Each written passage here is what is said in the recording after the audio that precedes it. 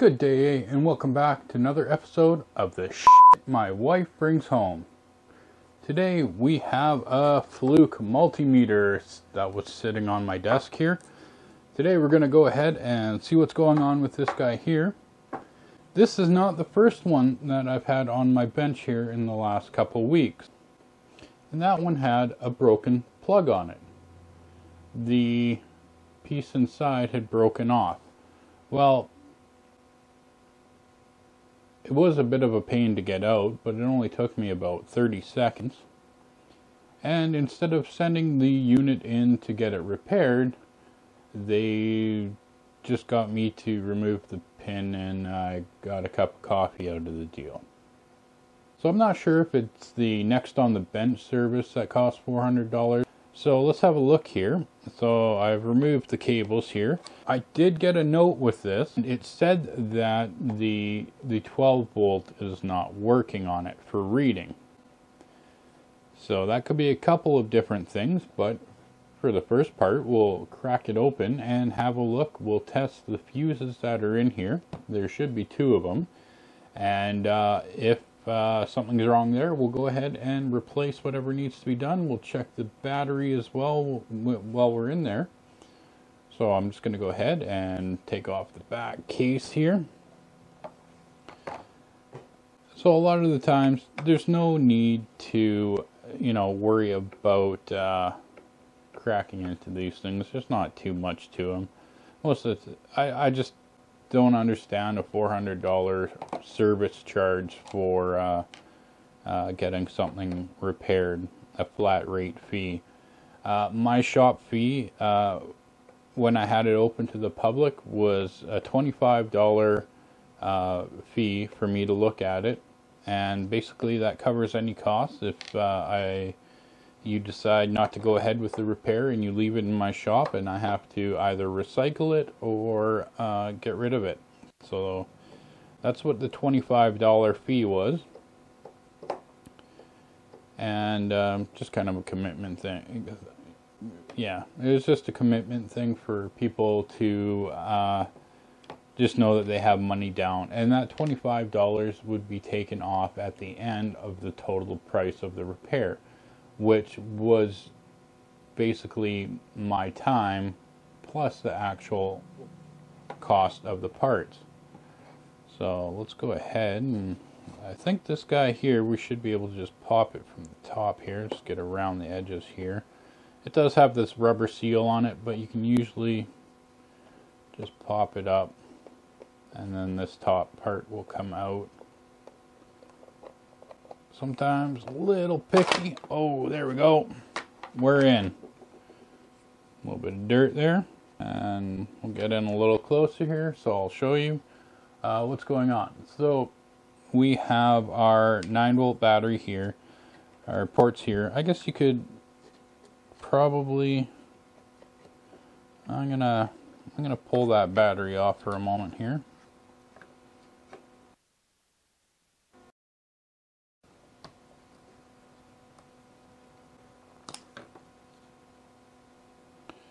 Oh, isn't that nifty?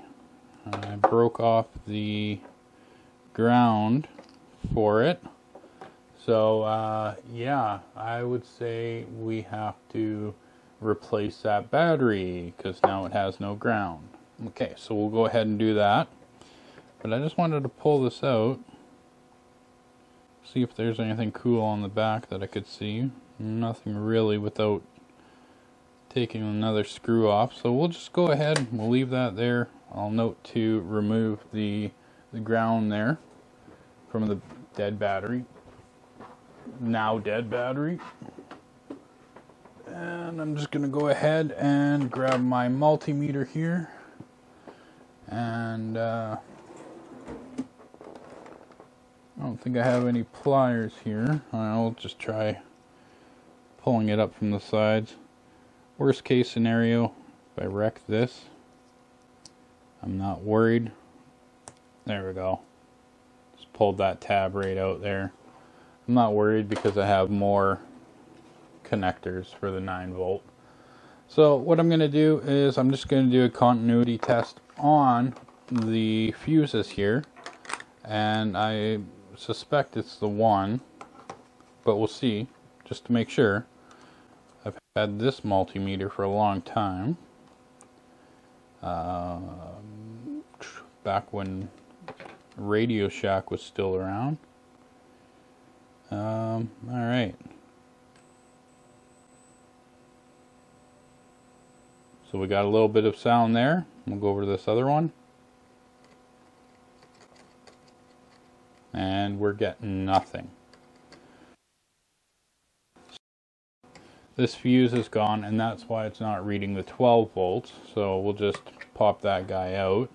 The great part about the power of YouTube is all of a sudden, pow, the parts are in my hand. So I have a replacement fuse and a replacement battery for this unit. So what I'll do is I'll pop that guy in there, and we'll just double check, make sure it's good. Okay, we have continuity on there. So I'm going to go ahead and get this new battery in. Maybe, if it wants to go to its home. There we go. Get that all in there. So that's all good now. Hopefully now we should have it so that it'll read the 12 volt on it. So we'll just go ahead and put it back together here.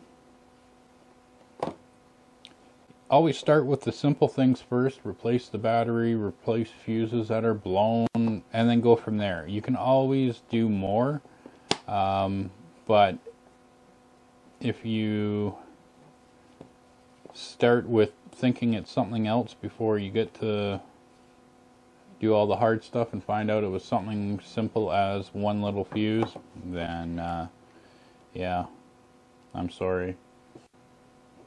And this is basically just simple diagnostics. Start from the simplest of issues, no different than a computer. First thing you do, power it off, power it back on, or whatever might be the issue.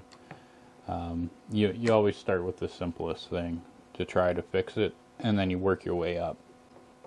And I'm not saying that, you know, this will fix it forever. There might be a problem with it. It might blow this fuse as well. I wasn't there when it was blown, so I don't know what the case scenario was on it. I just got it left on my bench, and yeah, here you go, fix this. Now I was hoping to test it with this, well, maybe we can still test this battery out since we know that's ground. So I'm gonna go ahead and let's go. Technically it shouldn't be reading if it's working, if it's not working. If it's reading, it's working. And let me just get this. But it is reading the 12 volt, well, 9 volt on here. So it is working. So let's go ahead and we'll test it out one more time on the bench power supply. Okay, so I've got my bench power supply here. I'm going to just turn that guy down. I'm going to power on my Micronta, and then we're gonna power on this guy.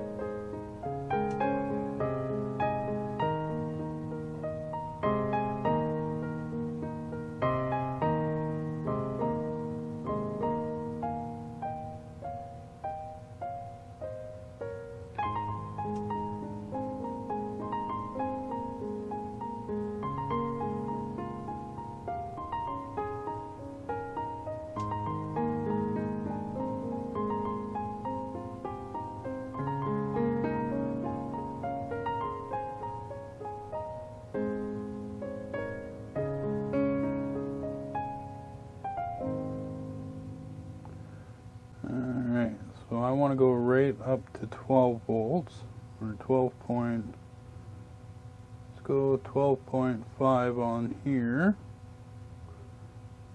And so that's pretty close. I'm quite happy with the result there.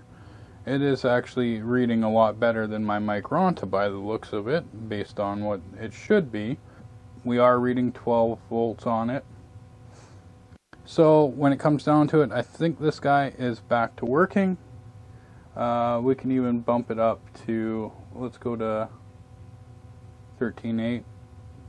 Yeah, we're good. Dial that down.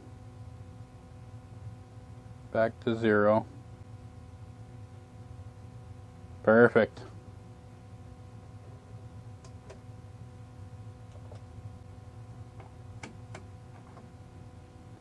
So that's about as much as we can do with the Fluke 88 here.